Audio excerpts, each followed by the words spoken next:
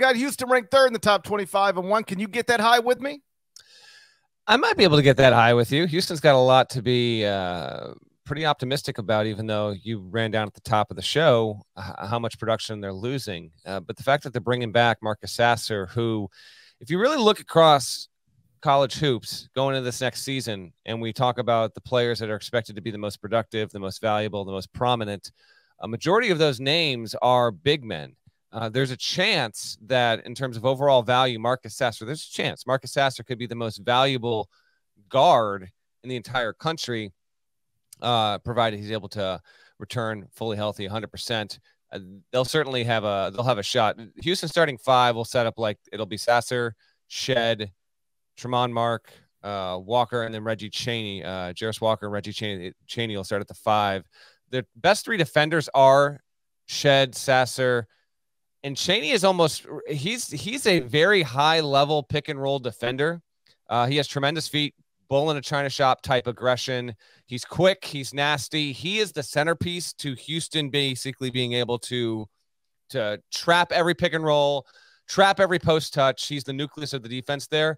So they'll again be elite on defense. I would have to believe they basically have been since Sampson's been there, at least the past 5 seasons. They were 8th overall in defensive efficiency last season, and they got into the tournament as a 5 seed. Remember, we said they were we said they were underseeded because we knew they were better than a 5 seed. But from a resume standpoint, it wasn't a surprise to see Houston on the 5 line. We just knew in that team's DNA it was not a 5. It was really probably a 3. But nonetheless, it proved us right when it beat Arizona in the Sweet 16, and then lost in a low-scoring affair to Villanova in the Elite Eight. But overall, yes, a wonderful season, 32-6 for Kelvin Sampson.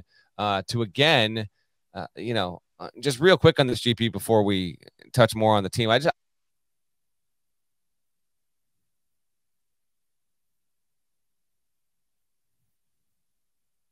5 years running, it's been a reliable program, and Sampson has brought prestige back to it. Houston was a top 10 outfit in the sport from the late 60s into the mid 80s, right? Then the program fell off the map and toiled into relevance for the better part of 3 decades. And I hope this fact doesn't get lost as the years go on. But I mean, Sampson got this program back to a Final Four for Houston. That was unthinkable 5 years ago. It happened in 2020 in COVID, in the Indy bubble. There was the Gonzaga-UCLA epic, and then Baylor beating Gonzaga to win his first national championship. So Houston gets a little bit overlooked in that, but it's still remarkable. Houston went back to a Final Four. It's unbelievable. Sampson is 2 wins away from his 700th career victory at Houston. He's 1 win away from 200 with the Cougs. He's 199-70 since getting there in 2014. And in the past 5 seasons, Houston has averaged 28.6 wins per season and won 10 NCAA tournament games. No reason to believe that won't continue in 22-23 with Houston operating comfortably as a top 10 team in the sport.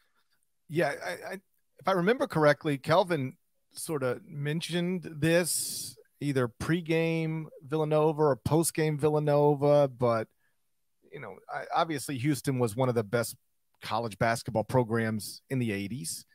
And, Villanova won a national title in the 80s. But Kelvin said something along the lines of, Villanova never went away. Villanova, not to take away from anything Jay Wright's done, but like Villanova has always been good. It never, went to the bottom. Houston went to the bottom. I was in that building multiple times before Kelvin got there. And it's like building was awful. Nobody was there. Decrepit building, one of the worst facilities at that level in the sport. Yeah. Now it's one of the great environments in college basketball because they've upgraded the facility and because Kelvin has, built one of the top programs in the country. And I that's what Houston is right now. It is one of the most reliably great college basketball programs in the country. They have finished in the top 20 at KenPom in each of the past 5 seasons, in the top 15 each of the past 4 seasons, in the top 5 each of the past 2 seasons. Last 5 seasons, they're 144-30 overall, 72-17 in the AAC, 3 conference titles, again, 5 top 20 finishes at KenPom. Went to the Final Four in 2021, Elite Eight in 2022. And that's among the reasons I'm very comfortable believing in them being great again. I'm not asking them to do anything that they haven't already done. I'm asking them to be one of the best teams in the country. That's what they've been at least each of the past 2 seasons. And on paper, I think you can make the argument that this roster he has heading into this season might be the best roster he's ever had at Houston. Like Marcus Sasser, he was going to far and away be their best player last season. He was averaging 17.7 points, shooting 43.7% from 3 through 12 games. He looked like a first-team All-American. In fact, I will argue, I believe, when we do All-American teams, that he should be a preseason first-team All-American. That's what he looked like while he was playing last season for one of the best teams in the country. Shut it down just before Christmas, toe injury, but now he's back, and I'm expecting him to pick up right where he left off. Tremont Mark was really good as a freshman, but only played 7 games last season because of shoulder surgery. He's back. So with Sasser, Mark, and Jamal Shad, Houston's got 3 guys who were, double-digit scorers for last season's team, even if 2 of those guys had their seasons cut short. And they're adding Jarris Walker, like a 6'8", top 15 prospect in the class of 2022. He's probably, a 4 at this level, but just an incredible physical specimen.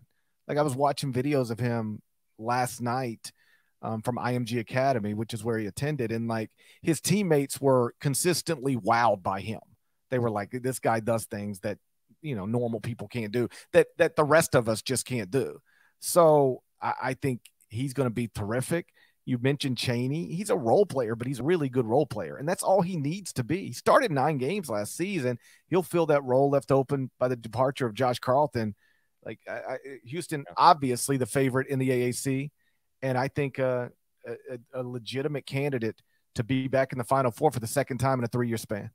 Viable Final Four contender, viable national title contender, Houston. And again, like I do appreciate how we're doing these, quickie little 20-minute episodes talking about the teams that are either interesting or most relevant, because it's just a tap on the shoulder reminder like this.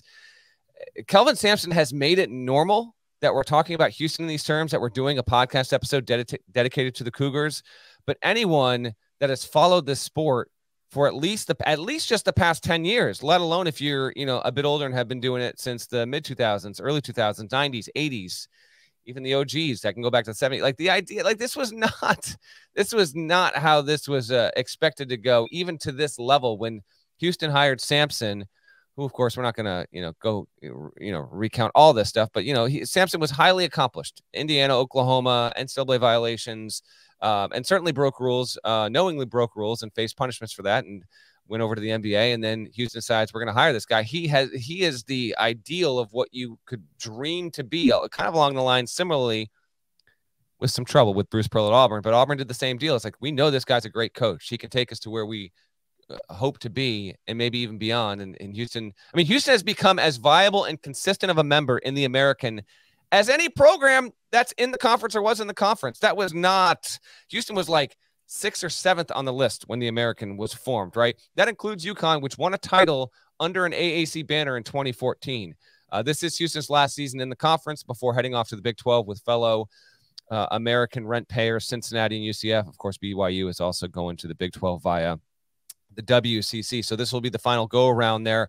I fully anticipate Houston to win comfortably. We might need to do a win total again before we sneak out of here. But yes, because of their 3-guard attack, GP, viable national title contender. You've got them 3rd. I'll have this team definitely in my preseason top 5. There's no doubt about it. The Shed, Sasser, Mark 3-guard attack is a big reason for that. And yes, I do think that Chaney will be a big-time step-up player in a greatly enhanced role because of what he does defensively. And then I just got to mention 3 guys off the bench: Terrence Arsenault, Juwan Roberts, Ramon Walker Jr. Those will probably be 1, 2, 3 off the bench. Terrence Arsenault I saw play last year in the summer on the recruiting circuit. He is Houston's best pro prospect. I am going to predict that when Houston starts its first game in the NCAA tournament, whatever seed that is, 1, 2, 3, or 4, Arsenault will start in that game. He will not start the season.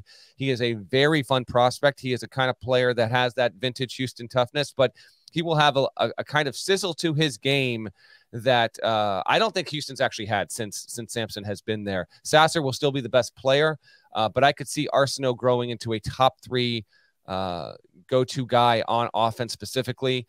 You will enjoy him, and he is the guy that when we talk about Houston as top 5 capability, it's not just the starting 5.